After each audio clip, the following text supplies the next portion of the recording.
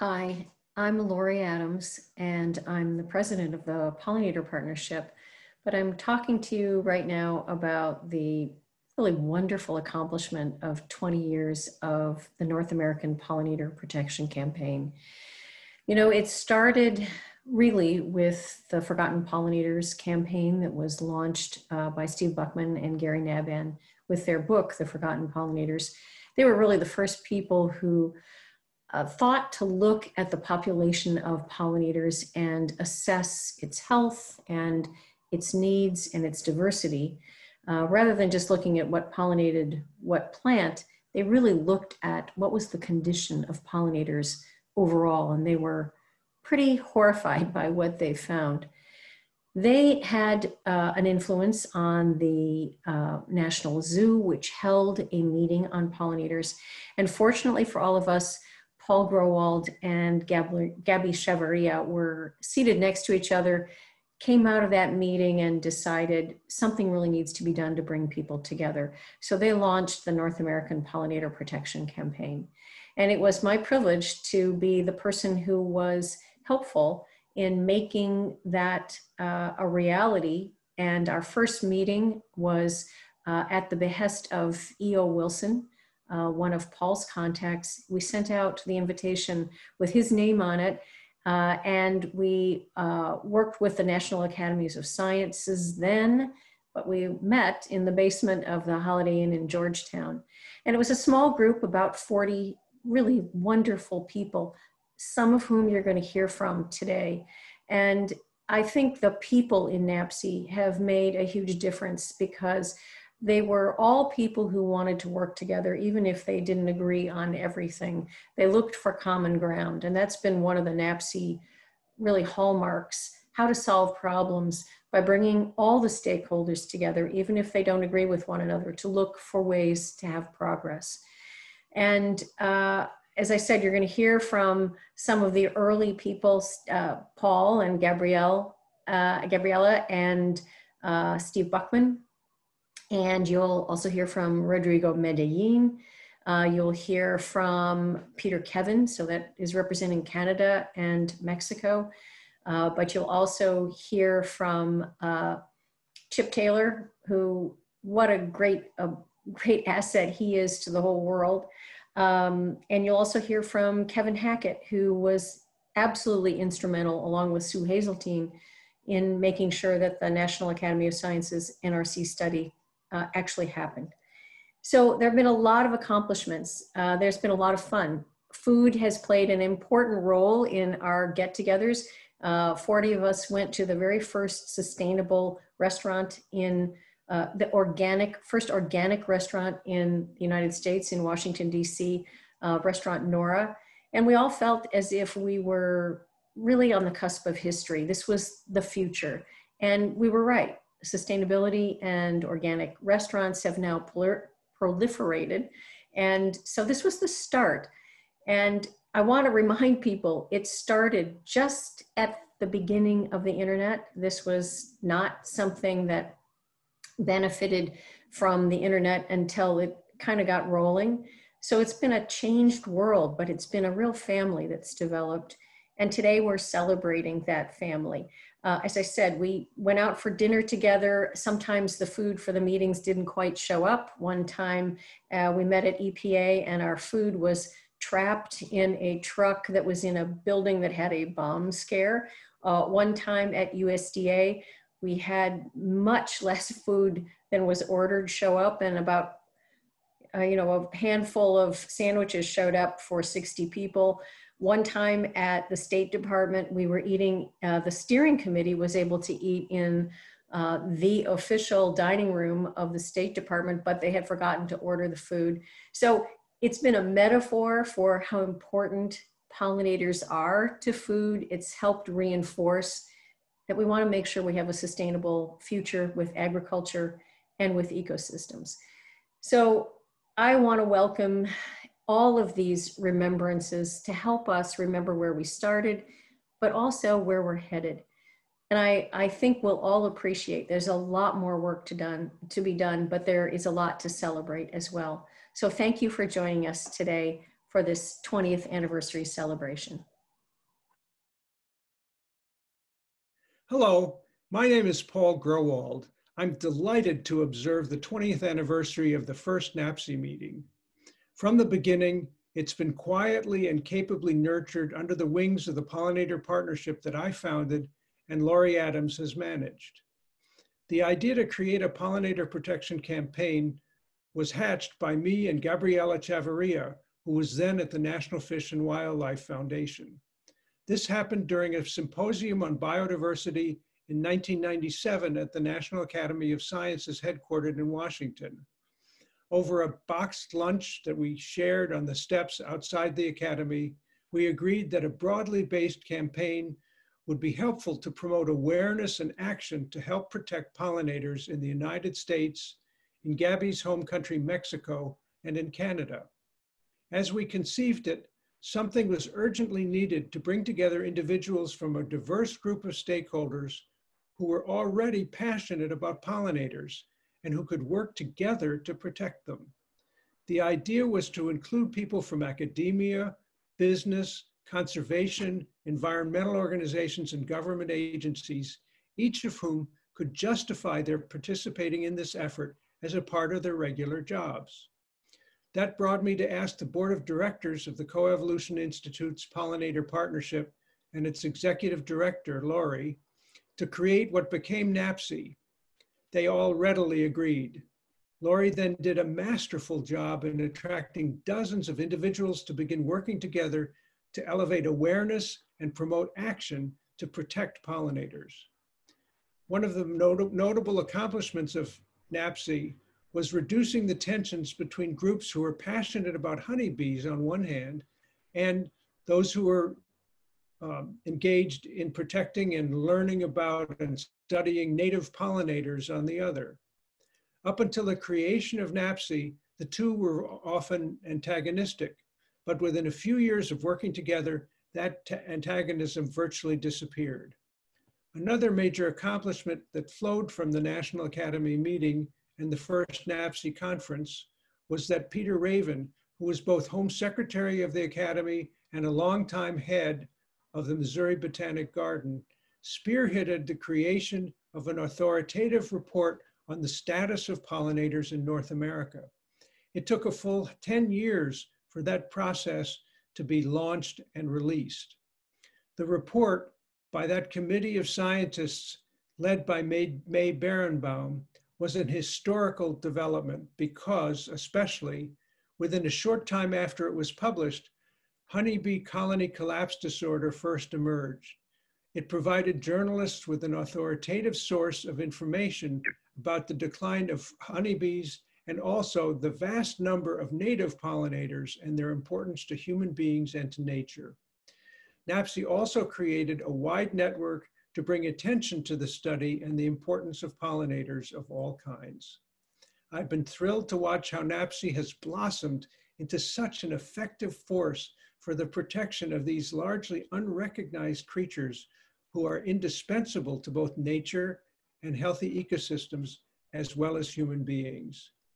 Congratulations to everyone who's been involved. I think of you with gratitude each time I see images of butterflies in a shop window or a woman's dress, bees on a greeting card, or hummingbirds in a calendar, and also flying around inside my own garden.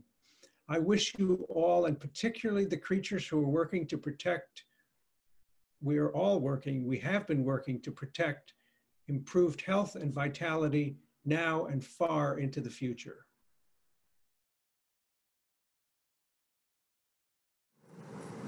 Hello, NAPPC members. I'm Gaby Chavarria. I was co-chair of NAPPC with Paul Growald when NAPPC first started. Paul and I met at a National Academy of Sciences back in 1996. I was working for the National Fish and Wildlife Foundation, and we got to talk about pollinators immediately. We both had read the book, The Forgotten Pollinators by Gary Nabhan and Steve Buckman. And we decided that we wanted to do something together to protect all pollinators. So the idea started, and the following year, in 1997, he and I co-hosted lunch at the National Zoo, where we invited a whole array of different stakeholders in Washington to hear Gary and Steve talk about, the Forgotten Pollinator books and the need to do something for pollinators. So that was the beginning of the seed, the beginning of the conversation that, little we knew that it was going to turn out into this incredible effort that you are all part of. And you have done so much in the last 20 years to protect all pollinators, not only in the United States, but also in Canada and in Mexico. So I know you haven't done it alone. You had, Lori and her incredible team at the Pollinator Partnership. And I just, wanted to congratulate you for all of your incredible work and wish you well. Happy 20th anniversary. And please keep the work going because all of those pollinators need your help. Thank you. Hello, pollinators, and happy 20th anniversary to NAPPC, the North American Pollinator Protection Campaign. Wow, what a crazy year it is. Hope everyone is staying safe. Hi, this is Steve Buckman, and I'm with the University of Arizona, and I've been with NAPPC since the very start, since 1999. I don't want to be a talking head for this whole thing, so what I'm going to do is give you a little slideshow and some voiceover narration and throw in some video clips of pollinators in action, which I hope you'll like.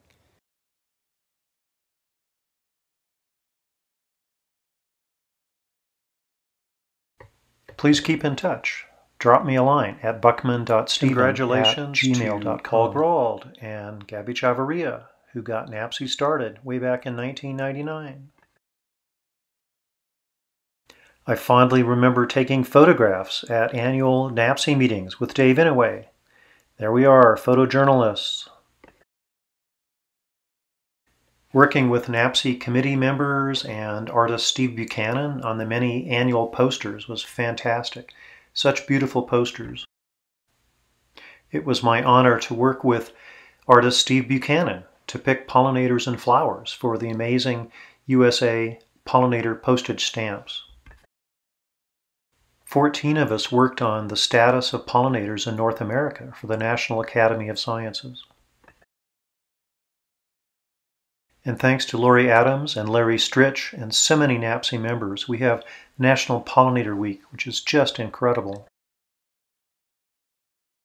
Every year we celebrate National Pollinator Week at the Tohono Chill Park in Tucson, Arizona.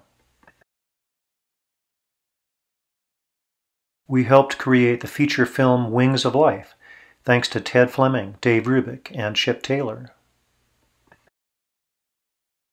Birds can hover to feed and maneuver like airborne dancers.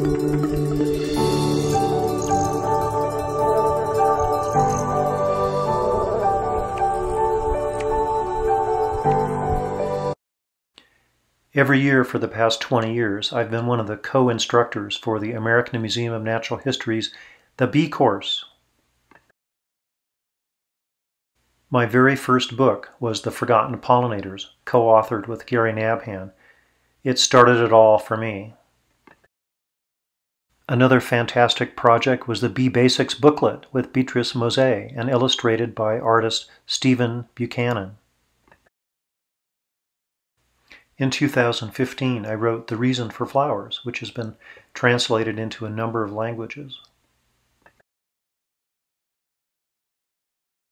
And I'm happy to announce that my next book, What a Bee Knows, will be published by Island Press in spring of 2021. I consider myself a pollination ecologist, but hey, pretty much, I'm a bee guy.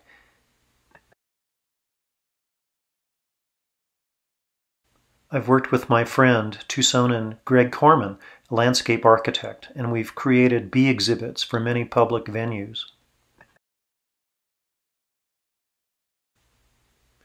Check out some of these amazing Sonoran desert bees.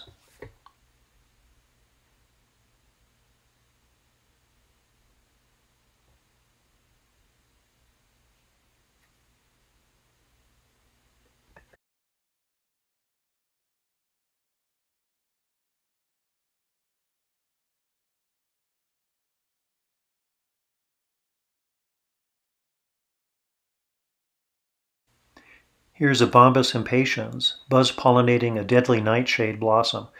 I apologize, there was sound, the incredible buzzing sound, but it's not here.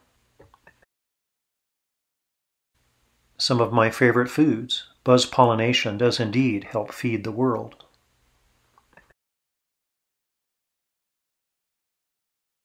We're now investigating the brood cell microbiome, bacteria and yeasts that keep bees alive, keep them healthy.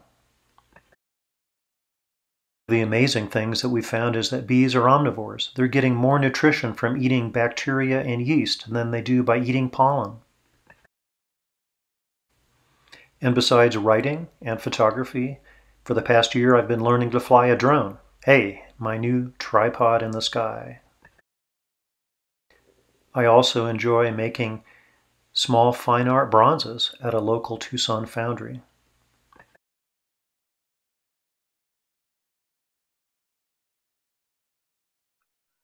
Hello, my name is Rodrigo Medellin, and I am a professor at the National Autonomous University of Mexico in Mexico City. I work on the ecology and conservation of mammals and many other wildlife in Mexico and many other countries. And part of my work has to do with pollinating bats, an amazing group of 12 species of bats in Mexico and 4 species in the United States that pollinate agaves, century plants, columnar cacti, and hundreds of other ecologically and economically important species of plants, including the agave from which we obtain tequila and mezcal, and that we all enjoy and love and drink responsibly. Pollinating animals touch every day of our lives. From the food and drink that we consume, to the clothes that we wear, to the ornaments around our garden and homes, pollinators are present in our lives. We see pollinators every day around us, from bumblebees to hummingbirds to, of course, bats if you live in Mexico or in the southwest of the United States. They bring happiness and they bring life in this quarantine process. They provide services and benefits that nobody appreciates and nobody repays. The issue now is that we are witnessing an environmental crisis of planetary proportions, and this crisis is indeed affecting pollinators everywhere. The North American Pollinator Protection Campaign was created 20 years ago precisely to curb and reverse the decline of pollinators in North America. And it involves the work of hundreds of organizations and individuals who work non-stop to protect pollinators, networking with farmers, government agencies, universities, NGOs, and the general public. In Canada, Mexico, and the United States, NAPPC is very active and has been instrumental in creating programs to protect pollinators in agriculture, in cities, in wild ecosystems, and more. Some of the wonderful results and products coming from NAPPC include the postal stamps. That is a series of 4 stamps that depict pollinators in beautiful, beautiful illustrations. These stamps are an amazing instrument that have reached millions of people in the region. Also, the report on the conservation status of pollination have been crucial to plan, promote, and expand pollinator conservation actions. Get involved.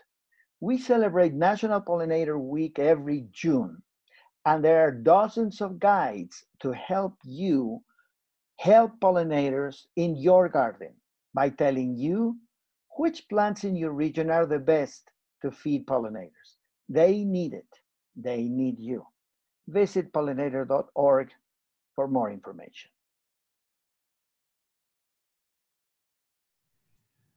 Hello, I'm Kevin Hackett, National Program Leader for Crop Entomology for the USDA Agriculture Research Service.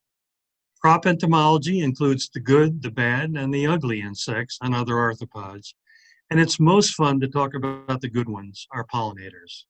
Thank you, NAPPC. I'm honored that you invited me to give this North American Pollinator Protection Campaign Remembrance video. I had been on my bee program assignment less than a year when Laurie Adams approached me about funding a study at the National Academies of Science, Engineering, and Medicine. Lori, who I had not met, and NAPPC, which I was not yet aware of, were encouraging the national academies to conduct a study to determine the status of pollinators, to determine factors that might be leading to declines of bees and other pollinators. This was before colony collapse disorder. My administrator at the time fortunately agreed to provide funding from the ARS account to support the National Academy study. This, together with funding that Sue Hazeltine at the U.S. Geological Survey provided, made the study possible. It actually took 3 years to squirrel away enough funding to get started. NAPPC supplied the National Academies with a suggested list of experts in each of the pollinator categories. I believe half of the final panelists were NAPPC members. The study itself was apparently the brainchild of Paul Grauwald and the NAPPC task force, and NAPPC insisted that it cover all of North America, a first for the National Academies, and that it cover many more pollinators than just honeybees. It was chaired by May Berenbaum, department head at the University of Illinois, and was successfully completed in 18 months, which is excellent time for such a broad undertaking. I went to every listening session that was held across the country and heard testimony from experts everywhere. Since I was new to leadership of the pollinator program at USDA, this was a great education for me. The resulting 2007 report, entitled Status of Pollinators in North America, is still one of the most cited National Academy studies. It highlighted the importance of pollinators in a new way, emphasizing their economic and ecosystem service values. We thank NAPPC for bringing about this monumental and important work. Although I was new to leading the nation's bee research at ARS, I had been somewhat educated about bees, having helped my father run his 800 hive hobby business in New Jersey for pollination of cranberries and blueberries. Lugging around beehives, my father apparently did not believe in forklifts or even dollies. I later got my PhD at UC Berkeley, studying chalkroot disease of alfalfa leaf-cutting bees. I soon found out that the National Academy's study and the release of its report was just the beginning of what would become an all-consuming education on pollinators, for the ink wasn't even yet dry on the report when the country and the beekeeping industry was struck with its pollinator pandemic, colony collapse disorder, devastating honeybee colonies, perhaps more aptly named beekeeper collapse disorder. Beekeepers suffered huge losses. Would the beekeeping industry survive? Would we have enough bees to pollinate the nation's apples, pears, cherries, berries, vegetables, and other crops, especially, of course, the almonds? It was an extremely busy time for NAPPC and for me and anyone involved in pollination and pollinators. It was also exciting, sometimes a little too exciting, and I looked to NAPPC to help guide us through these troubled times. We are still on that troubled journey, still trying to save the honeybee from a myriad of stresses, and see troubling signs about how our native pollinators are faring as well. Perhaps if there was anything good to come out of colony collapse disorder, it, together with the National Academy's report, helped elevate public and governmental interest in the protection of pollinators of all kinds everywhere. I could cite the numerous projects and accomplishments of NAPPC since its inception, and the ones that, as part of a NAPPC working group, I initially participated in, such as BeeMD, the online diagnostic tool to help beekeepers identify honeybee health issues. But I think the most important accomplishment of NAPPC has been to provide a balanced approach to protecting our pollinators, while at the same time protecting agriculture and the natural ecosystems dependent on pollinators. Thank you, NAPPC. You were born at just the right time to help us through colony collapse disorder, while simultaneously keeping a focus on protecting our native pollinators. Doing this at a time of great passion, focusing that passion on goals common to all, a rare feat. I look forward to the next 20 years of NAPPC. And again, thank you for the invitation. And all I am saying is, Give bees a chance. Thank you, NAPPC. My involvement in pollination goes back to my PhD studies in the high Canadian Arctic, about 500 miles south of the North Pole. And following that, I got involved with a conservation issue in New Brunswick to do with the blueberry farmers. And that really took me into the conservation issues of pollination and pollinators. Really hook, line, and sinker. The studies that came out of the blueberry studies in New Brunswick were really the very first of the holistic view of pollination, pollinators, and crop production, and also the legal ramifications. That whole event became an important legal precedent in environmental law in Canada. As a result of getting involved with that, I was in touch with Steve Bachman in respect of the Forgotten Pollinators campaign, and my first involvement there took me to Arizona for a wonderful time, a workshop on the Forgotten Pollinators there, thanks to Steve Bachman and the organizers. And from there, then the North American Pollinator Protection Campaign started, and I was invited to become one of the founders of that movement, which is, of course, still going on today. Great. Now, do you have any anecdotes to share about your time working with NAPPC? I think the first meetings that we had with NAPPC were really interesting. They were really bringing people together. I was very fortunate in as much as I was very familiar at that time with what was going on in Mexico and the people in Mexico who were working in pollination with pollinators, and also with Canada and with the United States. So I was very much able to sort of help bring people together across North America, so from Mexico right up to Canada. And that was sort of an anecdote in a way, because I was reminding NAPPC all the time that it was trinational, not just an American initiative. And I was able to hold that together until we got more people involved from Mexico, and also more people involved from Canada. Great. Anything else to share? I think in involvement with NAPPC has been a very satisfying part of my life. I think I've been able to contribute well, not in recent years. There have been so many other people that have come along since I was initially involved. There's now a huge number of people interested in pollination and pollinators and conservation. I think when I started off, I could have counted my colleagues on my fingers and toes, whereas now we number in the thousands. So it has been tremendous from that point of view, and has been tremendous also from a point of view of my involvement in teaching about pollination.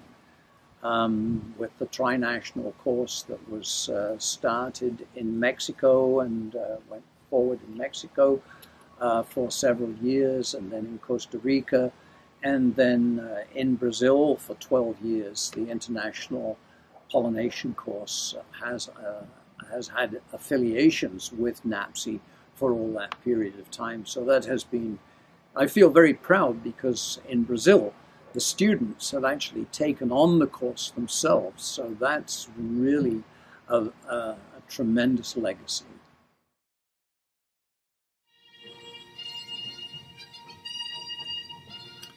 Yes, you heard right. That's the theme from Star Wars. Sit up straight, all you eco-warriors, all you warriors for pollinators and monarch butterflies, and all you warriors for maintaining the status quo with regard to biodiversity. We need your help. We need all of you. NAPPC needs all of you. Well, in fact, NAPPC has had all of you aboard for years and years and years, and we thank you for your service. We thank you for your dedication to pollinators and monarch butterflies. We thank you for your interest in maintaining the system that supports us. A long time ago, in a galaxy far, far away, Laurie Adams called me and asked me to participate in a program known as the North American Pollinator Protection Campaign. I begged her to shorten the name somehow, because I could not even remember what the letter stood for. But in any case, what she had to offer was a really good idea. And that was an idea that has come to fruition and has been very, very productive. We are living with a really productive and energetic and forward-looking organization, an organization composed of many federal agencies, a lot of NGOs, and other interested and committed parties. We have accomplished a lot working together, and we have a long way to go. One of my concerns is that we're not reaching the younger generation as well as we could. As you probably know, if you were around when it was done, we submitted 2 proposals to NSF for the creation of a curriculum for primary schools and maybe even some secondary education. Both of those proposals went down. The first due to some sort of administrative problem. The second really due to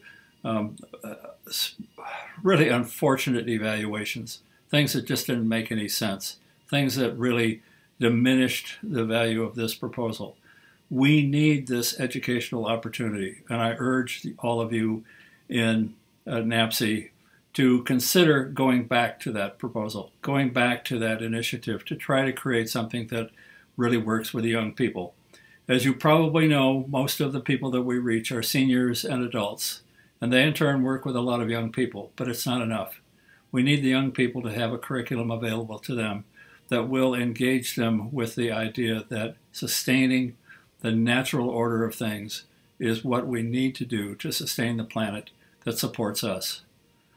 Well, that's a problem that's linked with climate change, and we need to get that message out there as well. I have taught a lot of courses that are based on climate change, and it's clear that climate change and pollinator sustainability are all linked.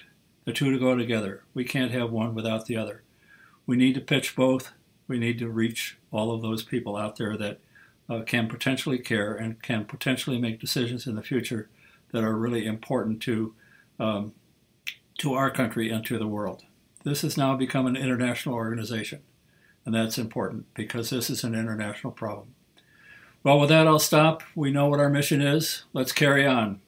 Thank you for listening, and sorry about this, the virtual world, but that's what we live with. I hope to hell we all survive this damn virus. Be safe, be well, and take care. And onward for the Pollinator Protection Campaign. Thank you.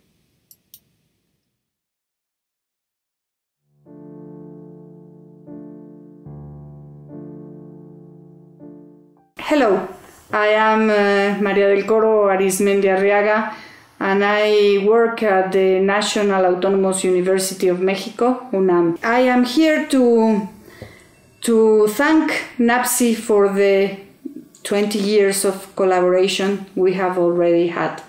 The North American Pollinator Protection Campaign is now getting to its 20th birthday, and I want to talk to you a little moment to tell you my experience in NAPPC.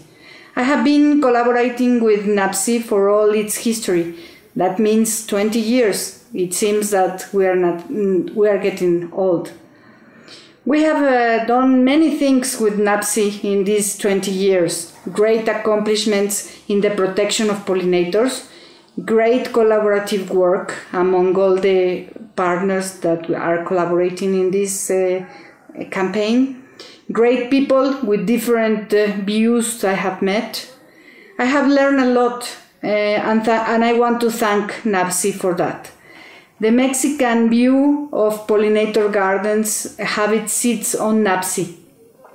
Hummingbird gardens in Mexican City have grown a lot, and I am glad to say that I have been able to affect the government view the last year that they began creating the program called Pollinating Woman in Mexico City. This program means to have gardens, pollinator gardens, all over the city. Now they have more than 50 gardens all over the city, where they planted the seeds for plants that benefit pollinators, all pollinators, hummingbirds and all pollinators. And also they planted food plants that they are using in feeding the people around the gardens.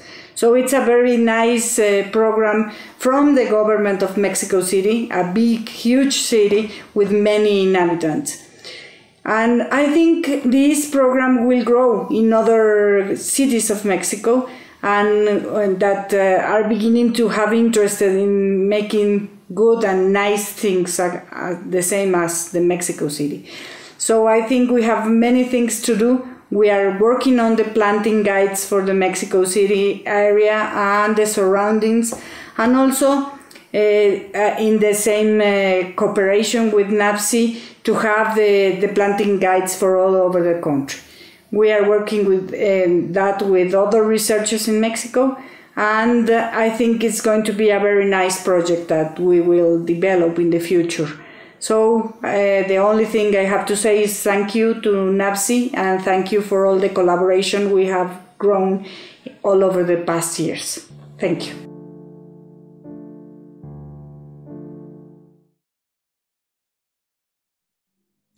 Hello, my name is Kelly Rourke and I'm the Director of Programs and Operations for Pollinator Partnership. I'm not a NAPPC founder per se, but I have been managing the North American Pollinator Protection Campaign for nearly 8 years. In my role, I strive to promote NAPPC's mission, working with the steering committee, task force co-chairs, sponsors, and all NAPPC partner organizations to collaboratively promote pollinators and their habitat across North America. NAPPC's foundation is built on the generosity of our members, and I cannot thank you all enough for dedicating your time, talent, and treasure to this cause over the past 20 years. I was recently on a call with some of our NAPPC leadership, asking for additional support and involvement, as I often do, and one said that despite how busy they were, they could help, replying, "Well, we do it because we love it." And that's what NAPPC is all about. Over the years, I have watched founding partners teach new members the ropes, and I get so excited each year when I scroll through the participant list and see the familiar returning and intriguing new names. I would like to congratulate NAPPC on its 20 years of accomplishments for pollinators. I cannot wait to see what the next 20 years have in store. Thank you for being a part of it.